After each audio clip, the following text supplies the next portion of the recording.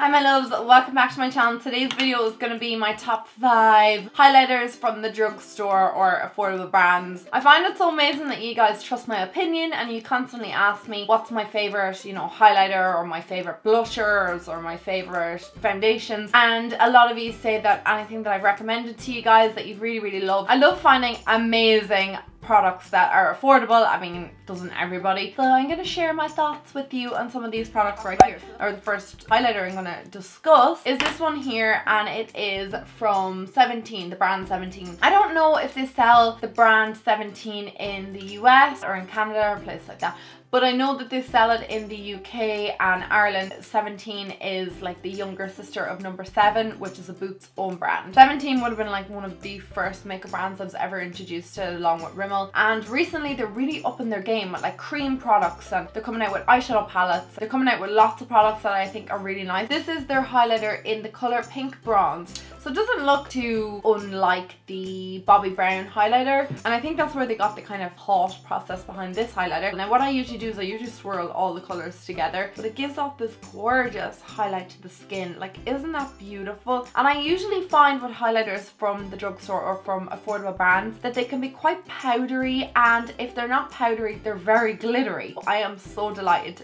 to show you guys this. I know I talked about it before in another video, but I just think it needs another mention. It's a beautiful highlighter, and I think it's only about €7, maybe 8.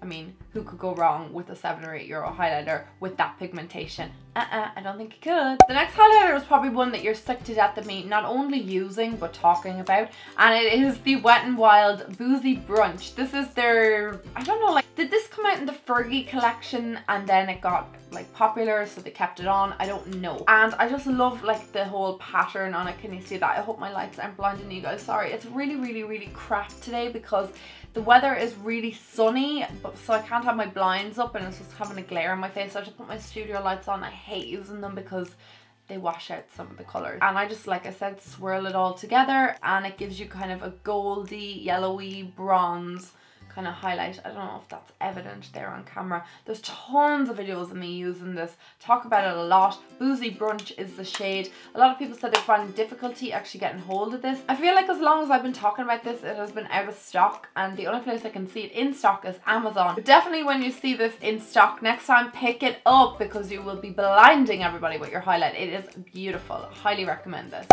The next highlighter I want to talk about is one that I totally disagreed with everybody on when this came out. I was like, no guys, this is crap. It's so glittery and it's just not pigmented and it's just not what I want from a highlighter. But I have since changed my mind. And this is the Catrice bronzer. This is a Catrice highlighter. We're on highlighting video actually. This is the number Light Infusion 010 and it looks like that. Now when I first got this, my issue with it was the sparkles. I hate sparkles or glitter or anything like that in a highlighter. It just ruins my day. I want it silky, creamy, buttery and very blendable. I don't want glitter looking highlighted cheeks because that's just not the look I'm going for. But this had like a film over the top, and once you kind of got rid of the film, then you were left with a gorgeous highlighter. So it has that glittery film on the top. I recommend taking like some sort of cotton round or something, just kind of getting rid of the top layer because you don't want glitter anywhere near your face unless you like that kind of look. But this is what the highlighter looks like. It is beautiful. The only issue I will say with this highlighter versus all the other highlighters is this is a little bit more of a subtle highlighter. If you like subtle highlighters, you're gonna love this. Catrice does a great job in their formulation. That's one thing I have to say about the brand. They always formulate everything really well. The only thing about this is, like I said, it is very sheer, but once you build it up on the cheekbones, it gives a gorgeous glow to the skin. If you like subtle highlighters, then you will love this, but if you like a little bit more of an intense highlight, then I recommend going in with this maybe on a heavier hand or layering it up. But it is a beautiful one and it's like less than €5. The second last highlighter is from Colourpop, so you have to buy these products from their website. I'm hoping someday Colourpop will like open a shop or distribute around Ireland, maybe to Debenhams or something, because I think it is a great brand. This is the highlighter and it is in the colour Wisp. Again, this is another one that I said was quite similar to the Gilded Honey from Laura Geller. I think it is quite similar to that highlight, and I love this one. It is a gold highlight, so it's a bit different to the other ones that I've shown where we kind of have a yellowy one, and then we had kind of like a creamy one, and then the first one was like more of a pinky one. This is your upfront like gold highlight, and I absolutely love this. It is more of a cream finish to it, so don't be scared or alarmed by that if you do get this and you're like, whoa, it's cream, what's she talking about? I don't know if you can see that there in the back of my hand. I'd say it's more of a moussey formulation. Trying to get that word out there, and I just think it is so gorgeous. I really hope you can see this. The lighting in here is rubbish today, but take my word for it, it is a gorgeous highlighter, and just like tapped across the top of your cheekbones, it just makes your skin glow, and it's just gorgeous. Great on any kind of skin tone.